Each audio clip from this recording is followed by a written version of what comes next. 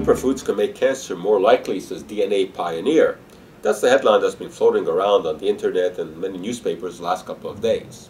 Well, the DNA pioneer that they are referring to is Dr. James Watson, who back in 1953, together with colleague Francis Crick, published a seminal paper on the study of DNA and its molecular structure, and thereby laid the foundation for molecular biology and modern genetics.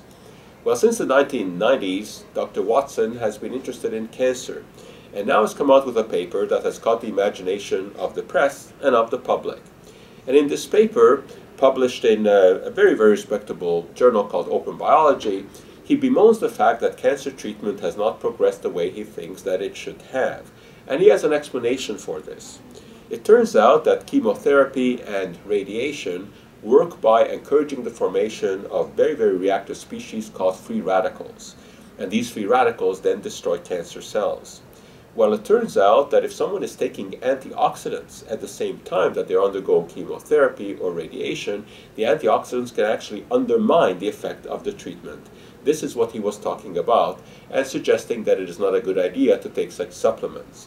He was not talking about eating blueberries, he was not talking about eating broccoli. That is a misinterpretation. Nobody's suggesting that those foods are unhealthy. But what Dr. Watson has said is that when someone is undergoing chemotherapy, they should avoid antioxidants, and perhaps what we should be talking about are anti-antioxidants. And who would have ever thought that that expression, anti-antioxidant, would ever come up in the treatment of cancer?